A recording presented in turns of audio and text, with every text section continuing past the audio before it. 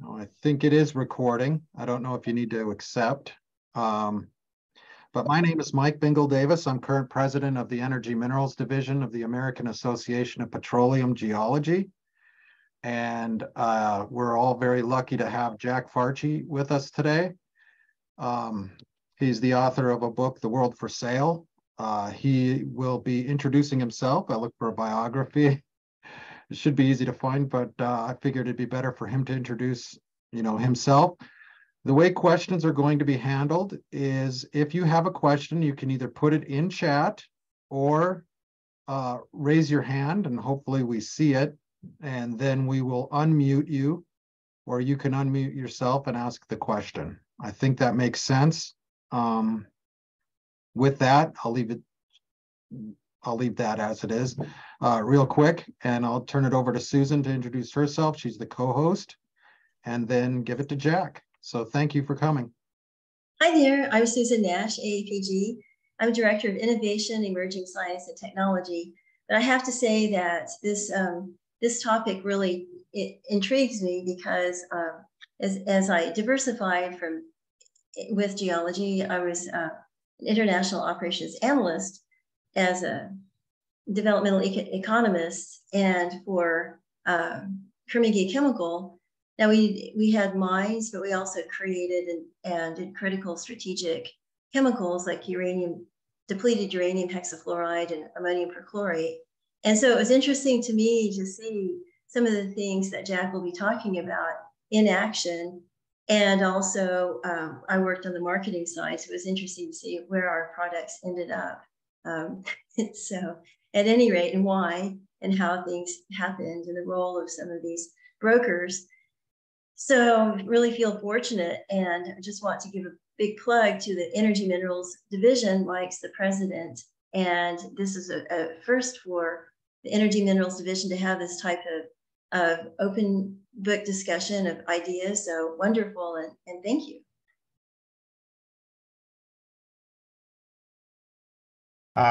Should I say a few words about myself? Yes. I think I'm the co-author of The World for Sale with Javier Blas, who can't be here today, I'm afraid. I think he's on his way back from Singapore at the moment. I am a journalist at Bloomberg News. I write about commodities and energy, covering everything from the big companies, the likes of ExxonMobil or BHP Billiton, through to the trading houses like Vitol, Glencore, Cargill, and also the markets themselves, what's happening in the oil market, the gas market, the metals markets, and so forth and so on. I've been a journalist at Bloomberg for coming up for 6 years now. Before that, I worked at the Financial Times. I was the FT's correspondent in London covering commodities for a number of years. And I moved to Moscow, and I spent 3 years in Moscow as the Russia and Central Asia correspondent, before which I moved back to London with Bloomberg. I can say a few words. I don't know if all of you will have read the book, so just to set the scene a little bit of what the book is about. It tells the story of the commodity traders, really in the last 75 years or so, the period from the end of the Second World War until today. And really the reason we set out to write the book is Javier and I, we'd both been journalists writing about commodity markets. And we felt that commodity traders, and by commodity traders, I really mean the independent trading houses, the likes of Vitol, Glencore, Cargill, people like that, were both fascinating and also enormously important, and that the world outside of the commodities industry, but even within the commodities industry, actually, people didn't really know nearly as much as they could do and perhaps should do about this industry. We saw, as journalists writing about the markets, but also about geopolitics, about economics, the crucial role that commodity traders were playing in everything from who had the best insight into a particular market and what the price of oil was going to do the next week, through to sometimes having influence over that, through to bailing out countries and governments, or deciding who was going to be, which governments were going to be successful, or who was going to win or lose a war. And we felt that we started this kind of idea of writing a book about commodity traders when we were working together at the FT, and we saw that around the newsroom, our colleagues, journalists who were fairly kind of well-read and news literate people, almost none of them had ever heard of even the biggest commodity traders, and they certainly didn't know anything about them. And we felt that this was a story that deserved to be told and that the world should know more about it. So we set out to write this book, and the story really of how the commodity trading industry grew from the period after the Second World War, where it was a relatively small thing, to becoming this really important part of the global economy today. And there are a few big changes and shifts in the way the world works that made that possible. I think probably the single biggest one is the liberalization of the oil market. So the formation of OPEC, the nationalization of oil resources in the Middle East, in Latin America in the 1960s and 70s. And that took the oil market from something that was controlled by a few big Western companies, all the way from oil field to refinery through to filling station. Suddenly, the governments of OPEC countries controlled the oil resources, and they needed somebody to sell them, to sell it. And the person who came in and sold it was commodity traders, in the first instance, Mark Rich, and then lots of others. And that created the oil market and created a role for the commodity traders in what became the world's most important commodity market, and really drove a lot of their growth. The other things that we highlight in the book, the collapse of the Soviet Union, which opened up a huge new producer of, or not new, but a huge producer of commodities that was previously sealed off from the rest of the world markets, or almost sealed off from the rest of the world markets, and opened it up in a free-for-all that was enormously beneficial to some commodity traders. And the other one is the rise of China since this century, which has driven, as I think probably everyone on this call knows, a big bull market across all commodities that has made commodity traders both wealthy, but also made them incredibly important strategically as suppliers of the commodities that have been in short supply.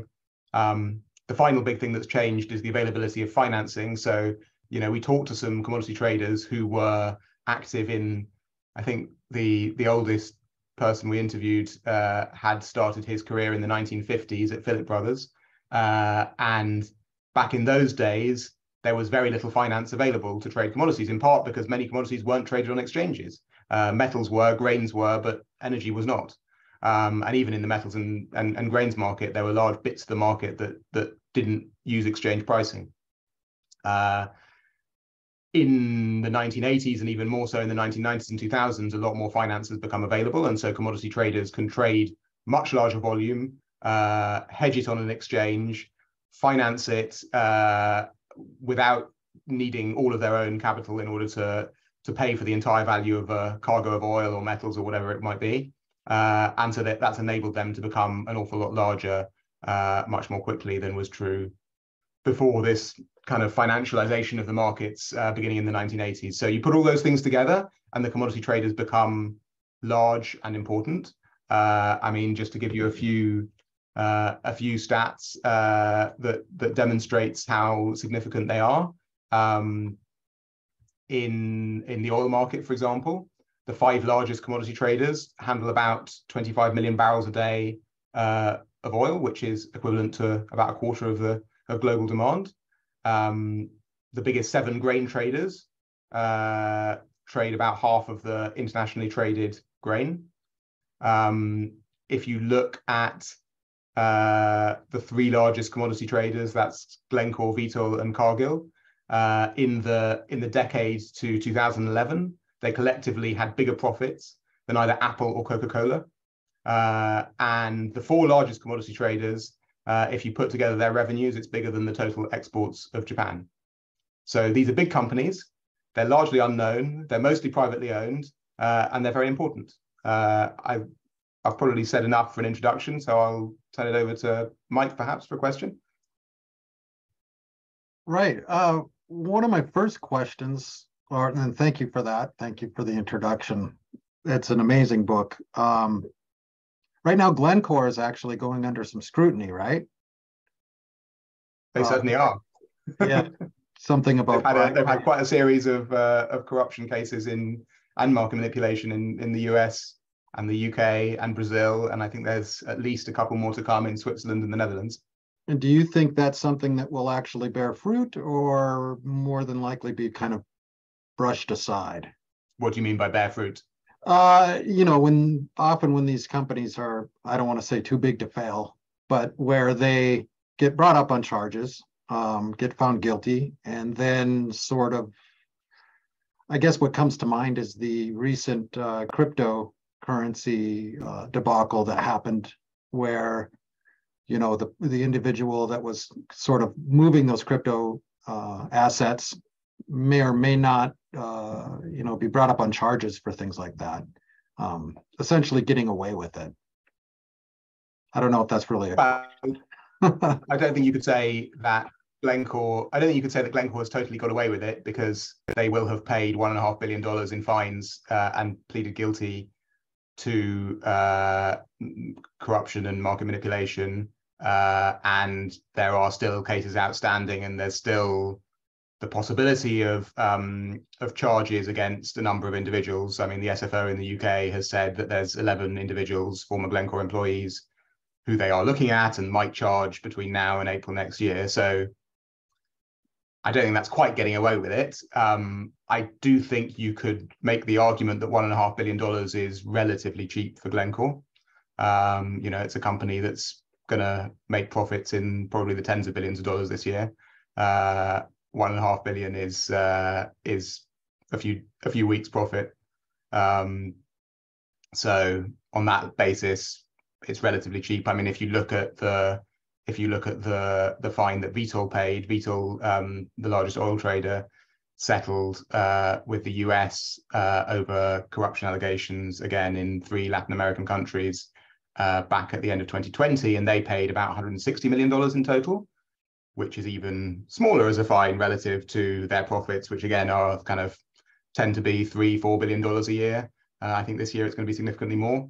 So $160 million is a pretty small number for these kind of companies. So, I mean, on the one hand, there have been many years in which these companies have gone without any investigations into them or prosecution of wrongdoing, where now we learn, thanks to these investigations that have come out, that they were doing lots of bad things. So the fact that these cases have been brought and they've been, found guilty and pled guilty is, I think, progress. Whether that will end corruption in the commodity trading industry, well, I think we can probably say with 100% certainty it won't totally end corruption in the commodity trading industry. But I do think things are changing bit by bit. It becomes harder and harder and harder to be corrupt in the same ways that commodity traders were maybe 50 years ago. That said, I was just reading the SFO statement of facts in the case against Glencore, and there were traders at Glencore flying across Africa with private jets full of cash back as recently as the mid 2010s. So we'll see.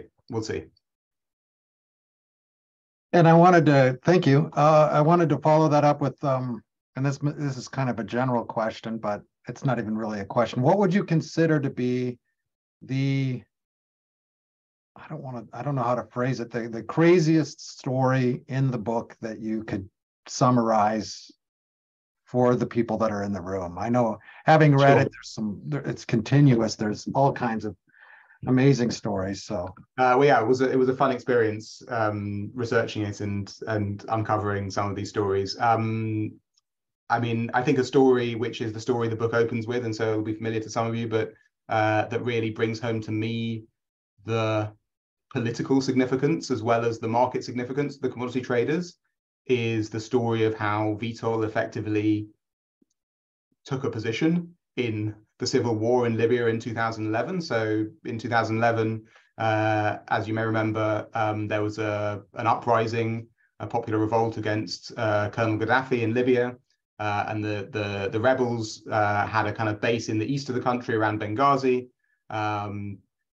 But as the war was going on, they were struggling, and the main reason they were struggling was they didn't have enough fuel, because although they did have some oil, they did control some areas of Libya that had crude oil, they didn't control the refineries, and so they didn't have enough fuel.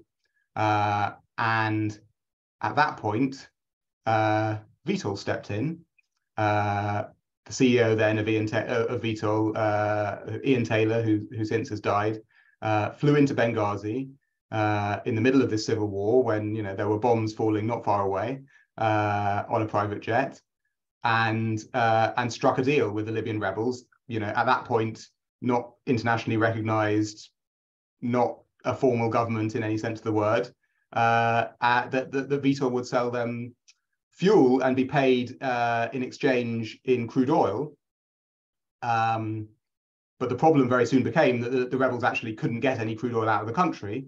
And so Vitol essentially ended up financing the Libyan rebels, delivering them fuel, gasoline and diesel, and not being paid, to the point that at some point in the middle of 2011, in the middle of the war, the Libyan rebels owed Vitol $1 billion, which was a big bet of the future of Vitol on the direction of the war. If Gaddafi had won, then it's not very clear whether or how Vitol would ever have been paid. But they carried on delivering the fuel. We spoke to people who were involved in that conflict and said that made a really meaningful difference in the direction of the war. As we know, Gaddafi was toppled, and eventually Vitol was paid back. But that decision to strike a deal, to fly into Benghazi in the middle of a war, strike a deal with the rebels, then extend effectively a loan to them of more than $1 billion in the middle of a war, had a meaningful impact on the outcome of a war, and therefore, the politics of North Africa, for the past decade. And that was done by Vitol, a private company that many people have never heard of, which tells you, I think, everything you need to know about why Javier and I think that the commodity traders are interesting and people should learn about them. That's interesting. I'll just jump in here as co-host, and it ties into one of our first question from Clinton Tippett. That my experience has been from working for a company that did mining of critical chemicals. We had 10 different products, Carnegie Chemical, and they ranged from, and then we converted them into chemicals.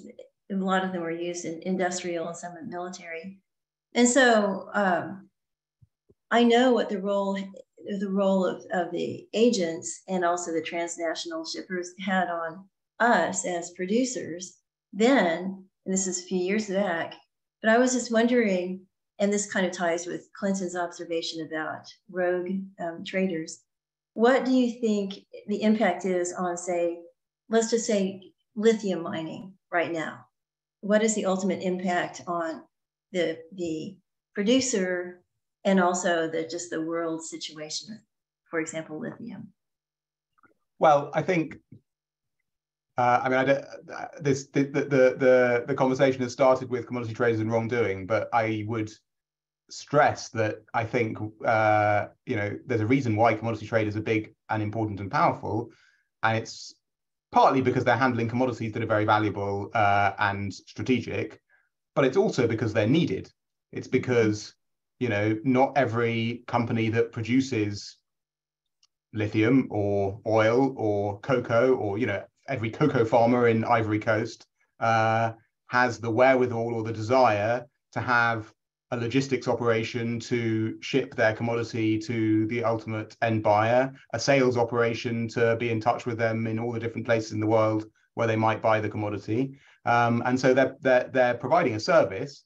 And more than that, they're making the market function more efficiently. They're saying, there's a dislocation in the market at the moment. It's cheap in Brazil and expensive in China, so we'll ship soybeans from Brazil to China.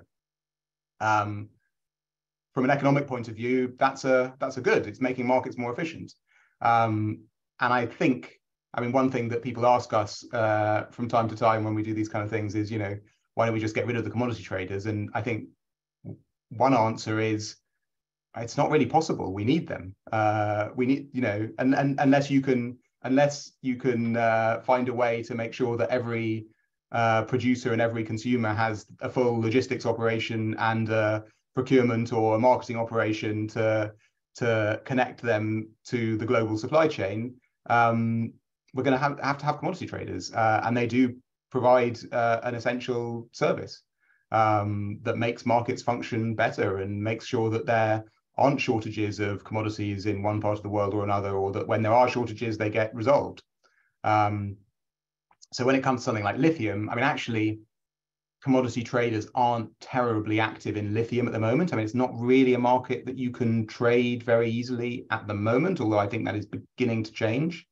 You know, historically, it's been a market, and maybe there are some people on this call who know it better than I do, but historically, it's been a market where a few big producers have delivered quite specialized grades of chemicals to their consumers that require those particular grades, and there hasn't been really a tradable lithium market as such.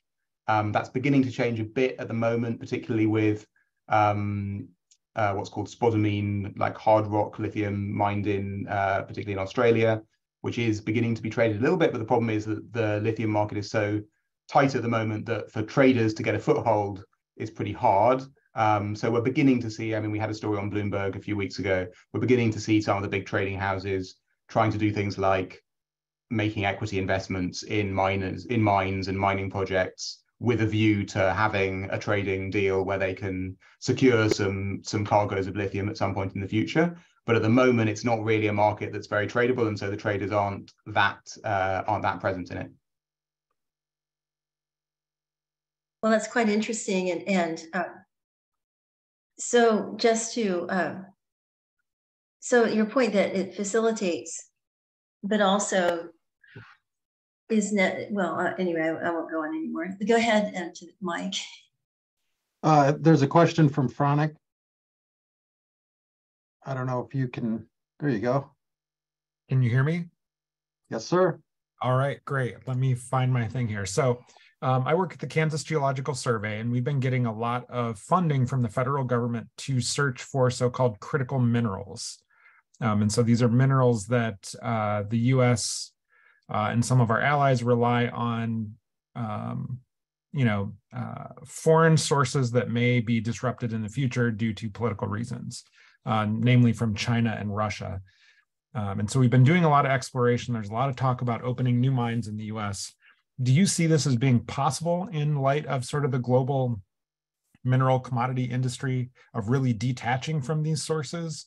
And if so, have you seen any examples of new deposits that have come online recently to replace these foreign sources? And I've also seen a lot of collaboration between sort of the federal levels or the national levels of the US, Canada, and Australia working on this critical mineral project. So I'm just wondering what your impressions on this have been. Yeah, I think it's a fascinating moment and a fascinating trend. I mean, from the kind of the zoomed out big picture level, as somebody who's been writing about commodity markets and the resources industry for about 15 years now, I mean, in my career, the trend has been the Chinese government and Chinese state-owned or state-backed entities, and the Japanese state-backed entities or big Japanese banks and trading houses and Korean have been the big buyers and investors of natural resources around the world, particularly metals and minerals, in the past 10, 20 years that I've been writing about the sector. And meanwhile, governments in the US, Europe have essentially stepped back and said, oh, that's for the private sector. That doesn't really affect us, doesn't really involve us. And now we have this fascinating moment where that thinking has suddenly been turned on its head, and they're beginning to wake up to the idea that actually, particularly when you look at things like electric vehicles or solar panels, we've surrendered the entire supply chain to other countries that may at some point not be entirely friendly towards us, like China. I mean, China is I've been writing about this for years, but China, if you look at the different parts of the battery supply chain, China has done an extremely good job of building out capacity very rapidly, as they've done in other bits of the commodities industry at different points in time.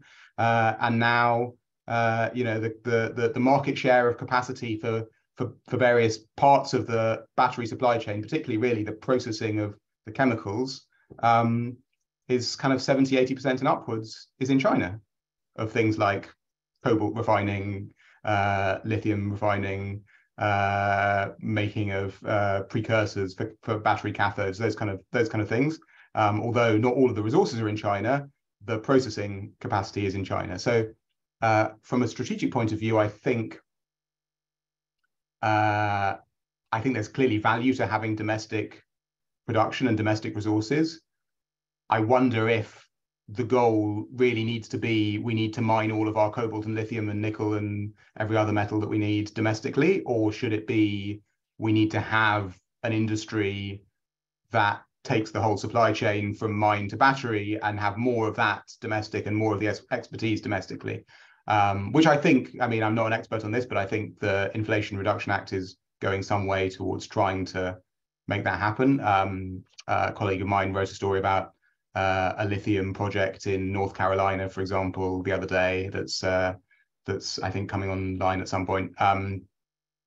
So I think it's coming. I mean, the obvious observation is if every country is going to exclusively mine their own domestic resources and not rely on the international market, it's going to make the world commodity markets or the world markets for lithium and cobalt dramatically less efficient, because guess what? Most of the easy to mine cobalt in the world is in the Democratic Republic of Congo. It's not in the US.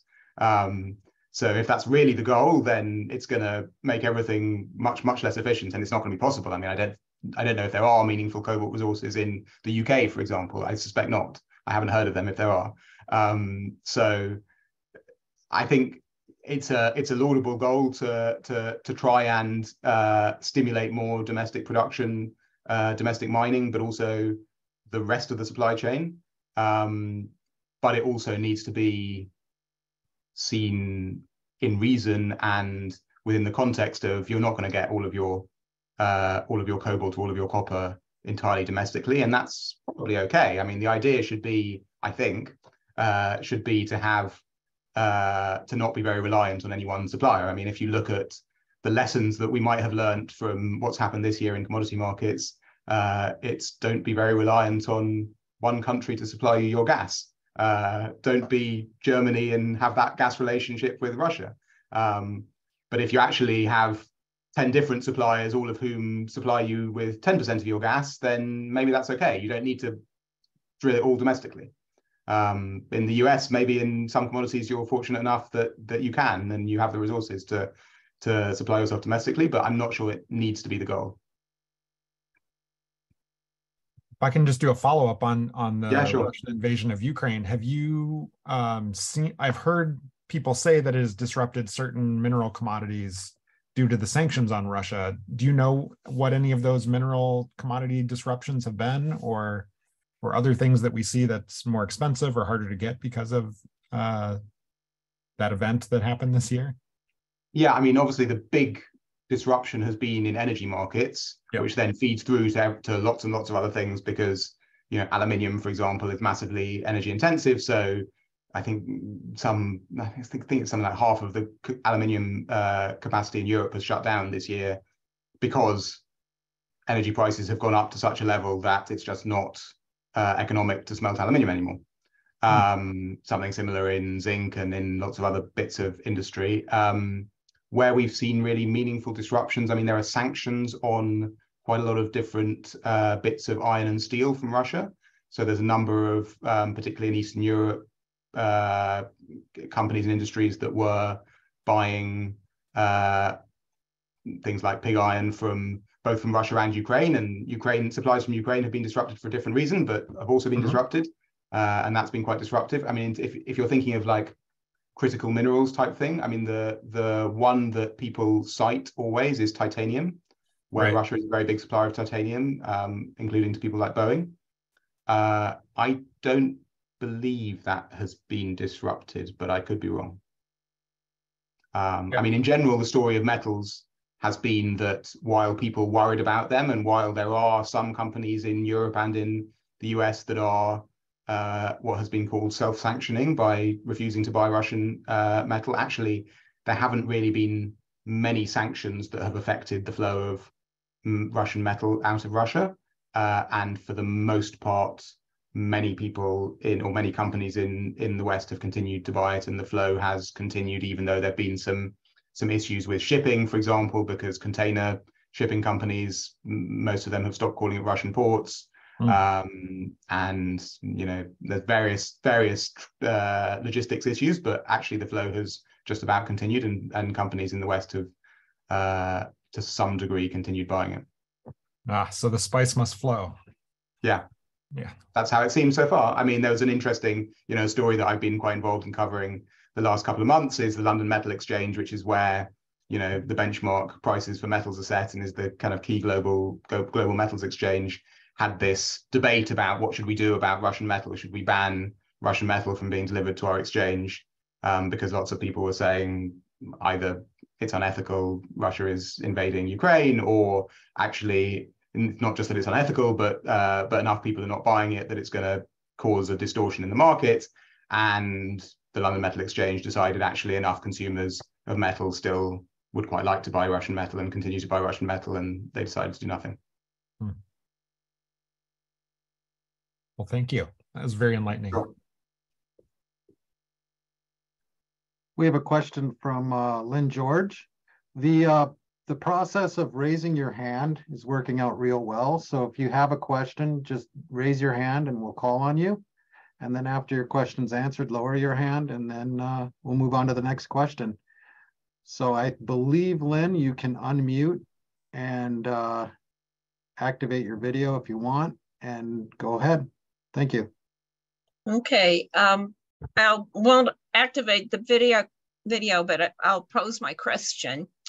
After you're reading your book, I started reading The End of the World is Just the Beginning of the End by Peter Zehan. Are you familiar with that? I haven't read it, no. Okay, well, could you, one of his hypotheses is that since the end of World War II, that basically the US Navy has provided a protective umbrella for global trade routes across oceans. And I thought you might have a comment on that, on how that enabled the commodity traders, and if you see that as a viable hypothesis. I mean, it's certainly the case that there has been an extraordinary expansion in global trade. To what extent that's been enabled by the US Navy, I don't know. I'm probably not enough of a specialist on shipping and military questions. I would say I don't think that's the most important part of the story. I think, to my mind, the most important part of the story is maybe a couple of things that are connected to it. One, the massive expansion of the global economy, which has been facilitated by trade, but has also driven an increase in trade. So particularly things like, the reconstruction of Europe and Japan, the boom in Asia and in China, all of these things have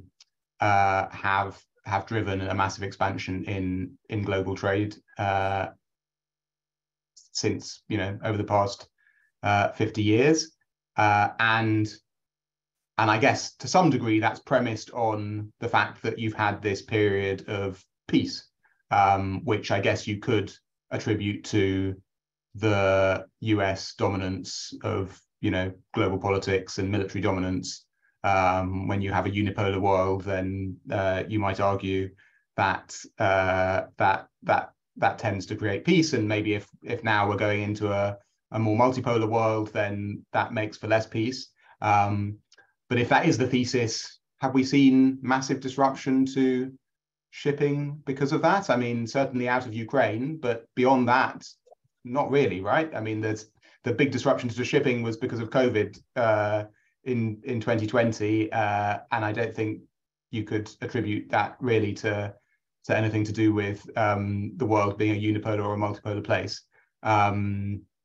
So Yeah, I mean, I think the rise of the US and the US hegemony since the Second World War clearly has played a big role in the boom in the global economy since then, which has also driven global trade. I'm not sure I know enough about what the security of shipping routes pre-World War II to say with certainty whether I agree with that thesis or not. I'm not sure I would attribute it the prime importance. Thank you. And I have a question in the chat from Clinton Tippett, and that's what role have commodity traders played in the rerouting of light natural gas cargoes from Far East markets to Europe in the wake of the Ukrainian situation and European supply shortages? They've played a big role. I mean, it's a fascinating moment in the gas markets because it is the case that if this had happened, if the invasion of Ukraine and the shut off of Russian pipeline gas supplies to Europe had happened 10 years ago, Europe would have had shortages and we would have had blackouts. And okay, we might still have blackouts, who knows? But certainly so far, the situation has been massively improved by the fact that Europe has outbid the world for LNG, and LNG has been a massive swing in terms of keeping Europe supplied with energy. 10 years ago, I think the LNG market was not there and wasn't big enough to do that. There was not a global gas market in the same way that there is today. And that has been one of the big trends in commodity markets over the last 10 years or so, is the globalization of the gas market. It's gone from being very regional markets where things trade around a few particular hubs, like Henry Hub in the US or a couple of hubs in Europe, to a market that is global and is arbitrageable. At least when a few LNG projects, export projects in the US have come online. This will be more true when the price of Henry Hub is low enough relative to the price of gas in Europe. You can put it on a boat and sell it to Europe, or vice versa. As you made the point in the question, you can redirect it from Asia to Europe. Commodity traders, I think, have invested. Certainly, a couple of the big commodity traders have invested very significantly in LNG trading in the last 5 years or so, and I think along with some of the big producers, they've had a very big role in doing that. Thank you. I have a question. With Mark Rich no longer in the picture, who do you think's facilitating or what's facilitating the Iranian oil market right now? Well, I think since sanctions, a lot of the Iranian oil has flowed to China. The Iranian oil that is flowing has flowed to China. And there are some Chinese traders that have been doing that. I mean, we made the point towards the end of the book that in the world that is in a world of dominated by the dollar, and where the US has this kind of outsized role and power in financial markets thanks to the role of the dollar, and particularly for the commodity trading companies that we write about most in the book, the likes of Vitol and Glencore and Trafigura, who are financed largely by global banks in dollars. The US has a really big role, and so when there are US sanctions that say you can't do this, more or less those companies can't do it. It's not worth whatever amount of money you could possibly earn from breaching the sanctions is not worth it, because if you breach US sanctions, you're out of business. Whereas there are some Chinese companies, possibly some companies in other jurisdictions springing up increasingly now that you have this profusion of sanctions, of US sanctions around the world, who are operating outside the dollar system and so less bothered about US sanctions. So yeah, I mean, that is one challenge to the commodity traders, where Mark Rich, for example, was making vast amounts of money shipping Iranian oil to South Africa, for example, during when there was a UN embargo on South Africa because of apartheid. That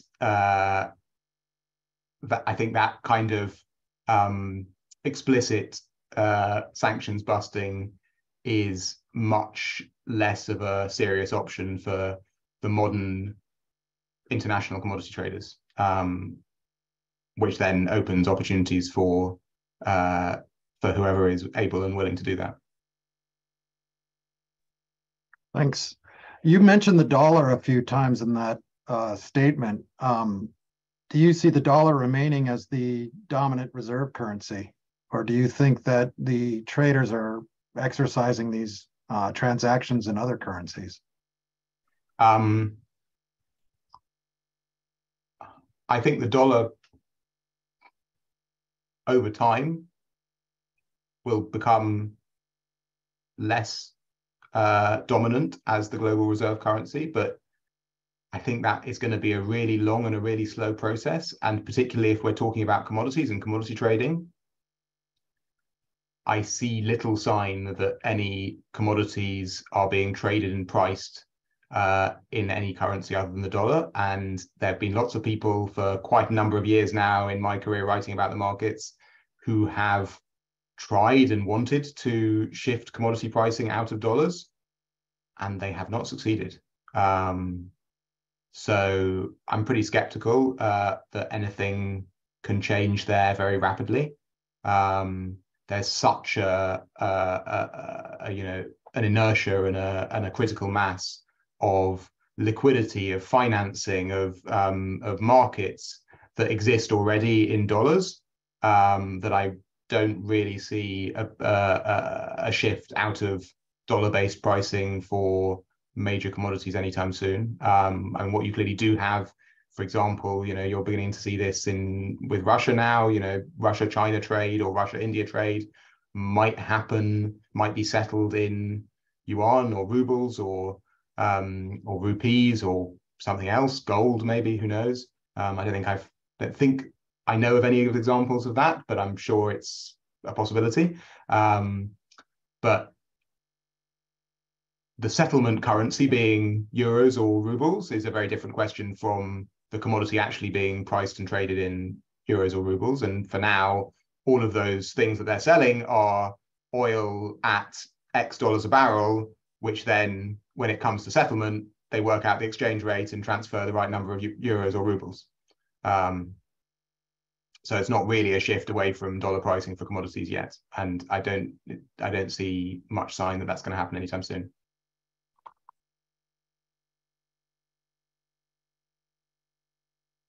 Thank you. Susan, do you have a question? Yes. Okay, so I have kind of two that are related, but can commodity traders overcome some of the market and supply manipulation that is occurring due to the Belt and Road initiatives? And then kind of related to that, is there room in the commodity traders world for new commodity traders? For example, can producers, and I'm thinking of critical minerals, can they enter the commodity traders world and be their own trader?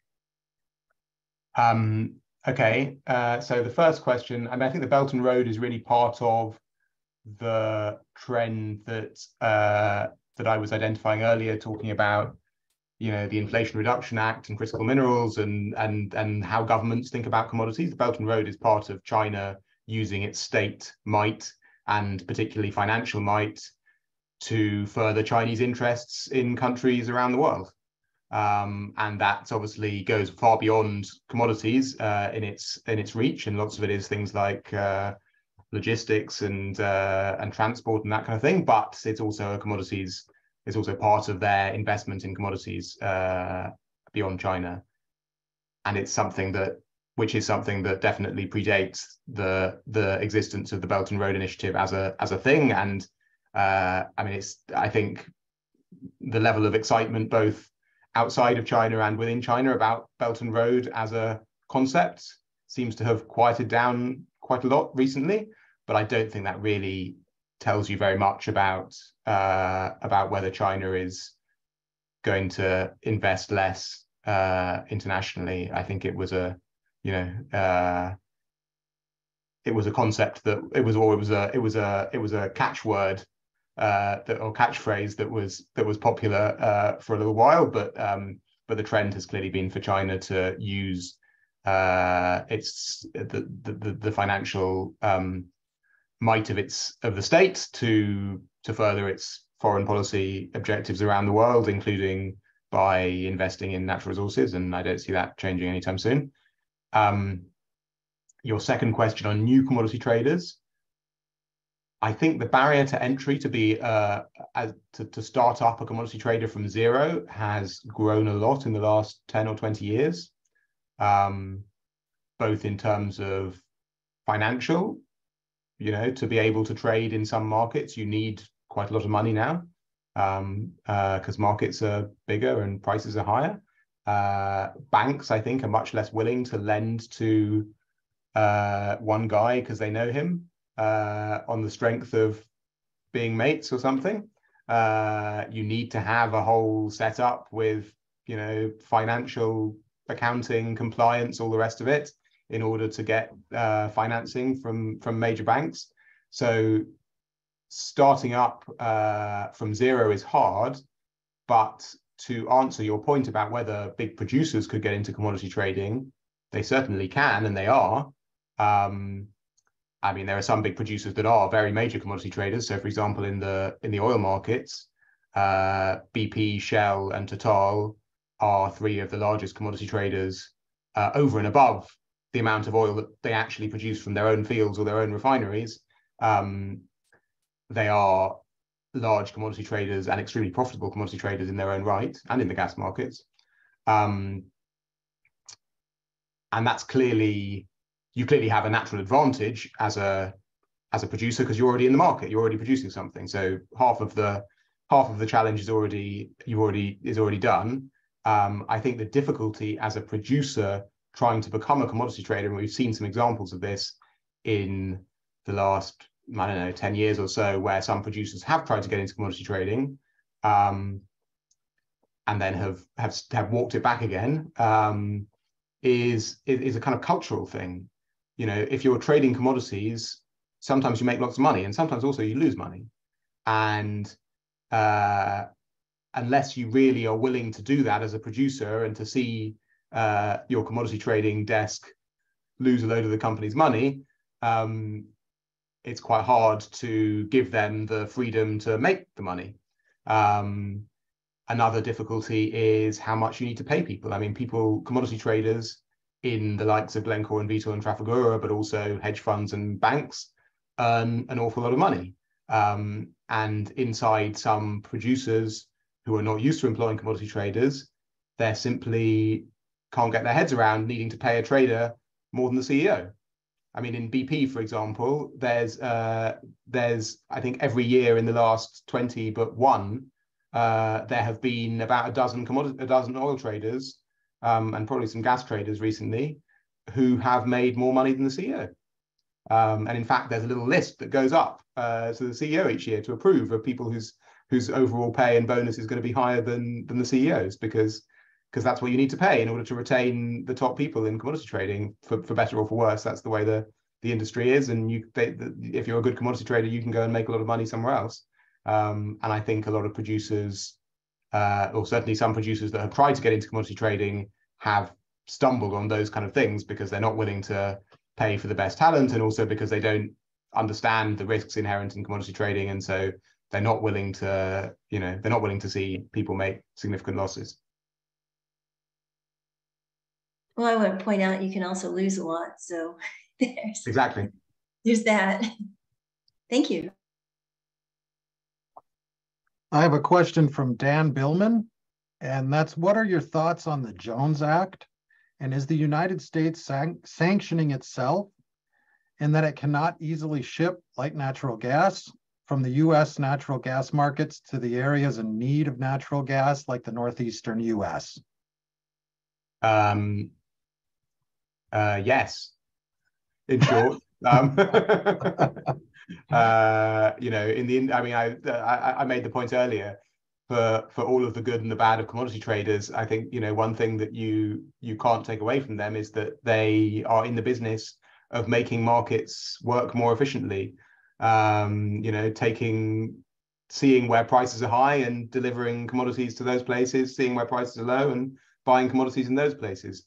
And at those moments in time, you know, if you put in place laws, rules, regulations that inhibit that process, you make markets less efficient. And the Jones Act is something that does that. You know, you can't take a, as you say, you can't easily take a cargo of LNG and deliver it to the Northeast. You can't do, you know, similarly with oil. You need to have a US flagged vessel, and maybe that's not available.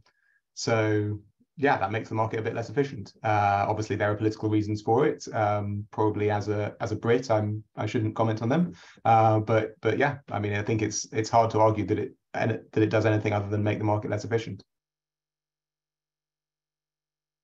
Thank you. This is from Clinton Tippett. Do you have any examples of companies that have played with commodities on a speculative basis and have been badly burned, or had incidents where they've had to withdraw in a serious situation? Yes, lots.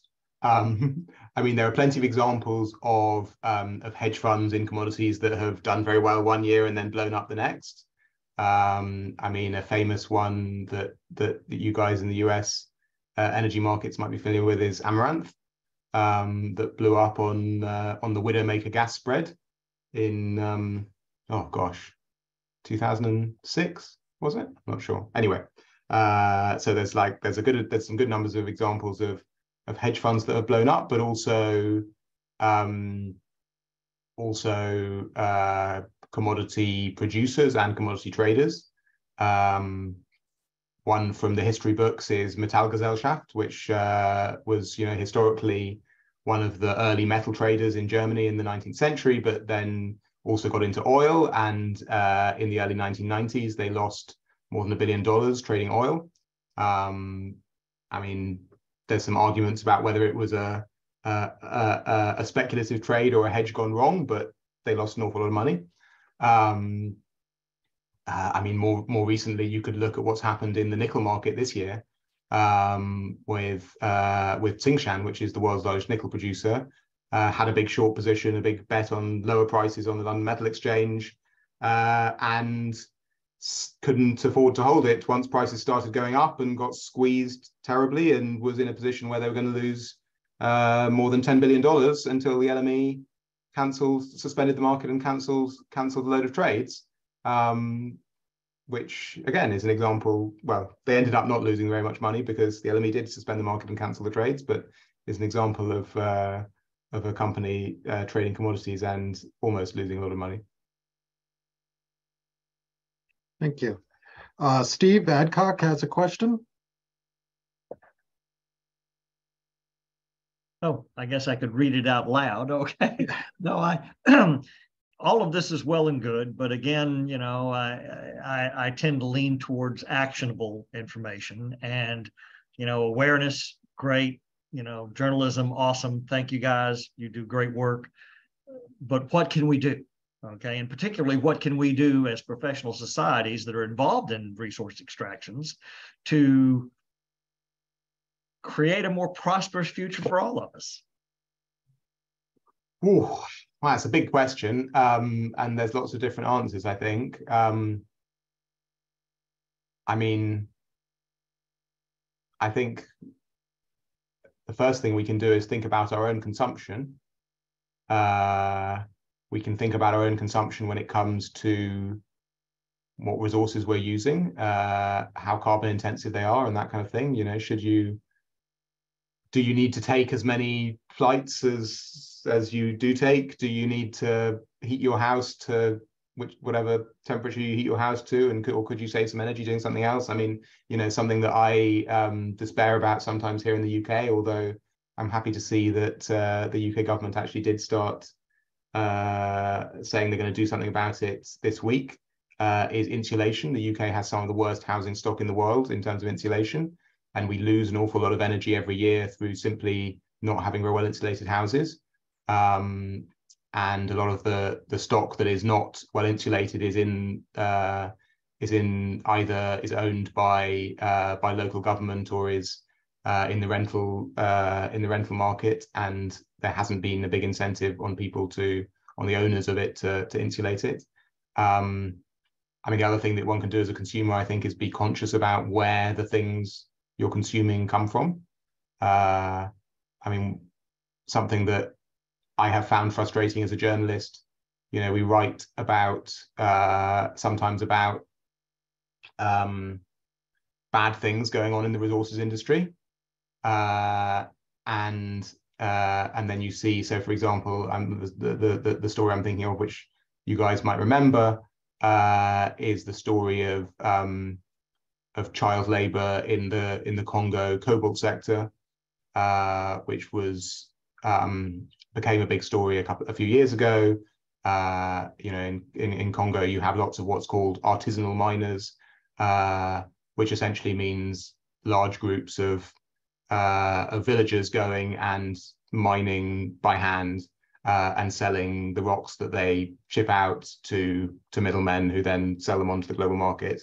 And, you know, in many cases, many of those people are not using any safety equipment at all. Some of them are children, et cetera, et cetera, et cetera. There was a big outcry about it, but actually, when I found, you know, looking at who continued to buy the cobalt that was being mined in questionable ways by, you know, by artisanal miners without any safety equipment, and where it was going. Often it's going into the consumer goods that we all use. And when you drill down into why, you know, a Western company is willing to buy from a I don't know, you know, refinery or a battery maker that doesn't particularly try very hard to eliminate child labor, for example, from its supply chain, well, the answer is that their end consumers, us, the people buying their phones or electric vehicles or computers or whatever it might be, don't really care that much about it. I mean, there's something a bit similar at the moment. You know, a lot of the new nickel supply in the world is coming at the moment from Indonesia. Indonesian nickel is produced, a lot of it, using very dirty coal power. It's very carbon intensive. But a lot of the people ultimately who are buying that nickel is Western car companies putting it in batteries for electric vehicles, and ultimately you and me, and there's not really an outrage among consumers about it. So I think, you know, being conscious as a consumer of what you're consuming is one thing you can do. As a professional in the industry, try to be moral and do the right thing. You know, reading, for example, we started the conversation talking about Glencore's fines for corruption and what they were doing in Africa. I mean, reading some of the accounts of what people were doing, it's very clear, you know, there was no gray area. They were picking up hundreds of thousands of dollars or euros in cash, ferrying them across the world and delivering them to government officials in bribes. You know, don't do that. All right, thanks. We have a question from Kirkwood.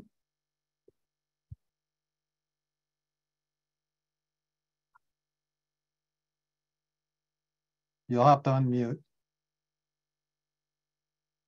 Go ahead. Okay. I was wondering if you could reflect a little bit on what capacity some of these foreign governments might have in the manipulation of a price. You know, for instance, did the Saudis or the Russians have, you know, go short the oil price before they declared the oil price war? And then in the United States here, since our Congress is exempt from insider trading, you know, just the whole gamut of of the government's manipulation of commodity prices? Well, of course, there's not really such a thing as insider trading in commodity markets. I mean, one of the theses of the book is that commodity markets are, and particularly physical commodity markets, could do with a lot more regulation and a lot more oversight by regulators. And one area of that, I mean, there are in some parts of the world, for example, in Europe, there are now some laws that go some way to making insider trading in commodities illegal, but they're not very well defined or tested out, and I'm not sure that we've seen many examples, if any, of prosecution of anyone who has done, for example, trading ahead of announcing a production cut or production increase. If you talk about governments manipulating, I mean, in general, I think my view on market manipulation is there definitely is manipulation, and we've seen examples of manipulation in all kinds of commodity markets over history by governments, but also by companies and individuals. It's very hard for anyone to manipulate the market for very long. Markets, high prices solve high prices. They reduce consumption and increase production, and bring back markets to where they ought to be. It's hard for anyone to manipulate markets over a very long period of time in any particular direction. I'm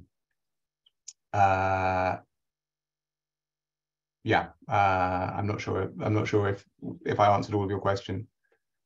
Was there? There you go. Oh, you're muted. Thank you. Okay. It's getting right. Well, we're just past 11 o'clock, so I didn't want to keep you any longer, Jack.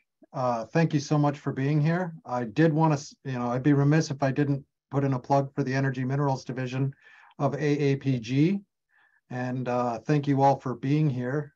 Susan, you did have a comment in the chat that I'll make here, and then get your answer and see what you think. Did you want to ask that question, Susan?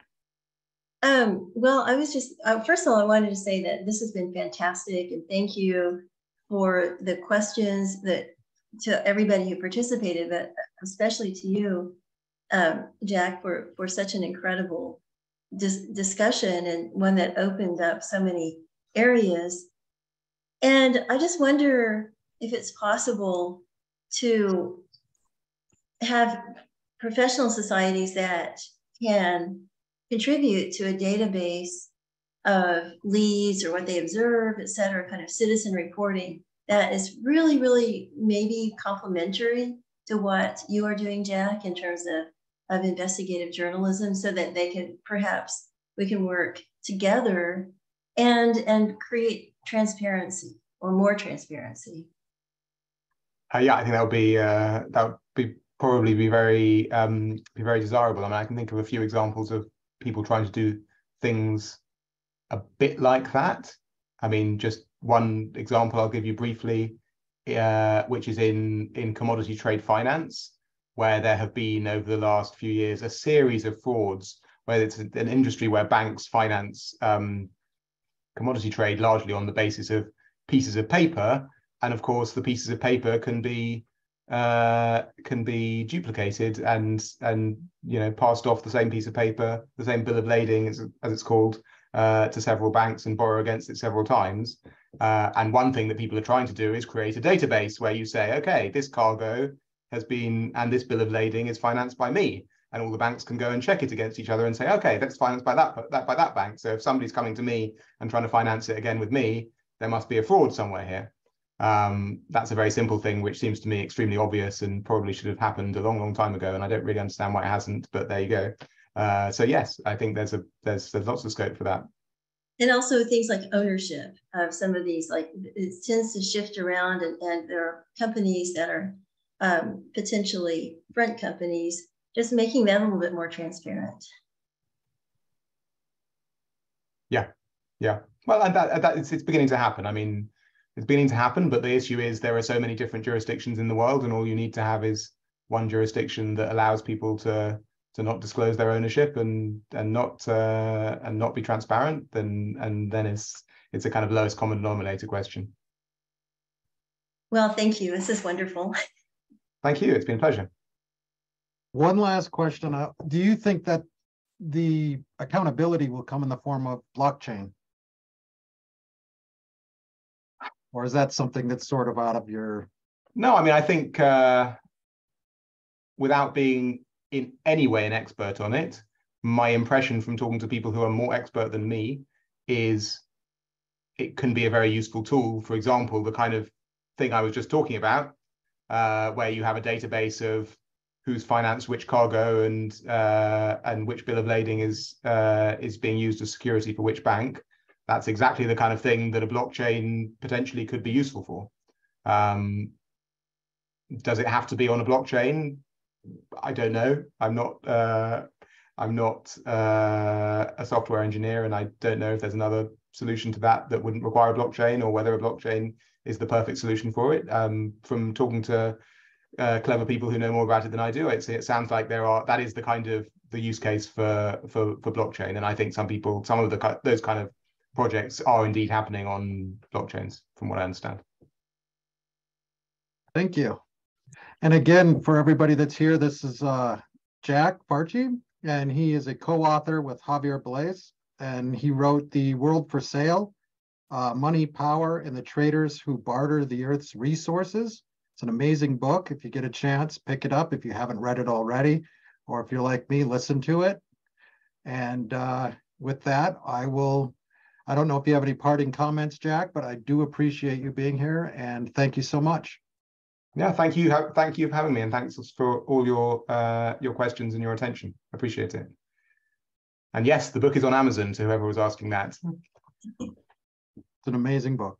Thank you so much. With that, I will end the meeting, and everybody have a good day or night.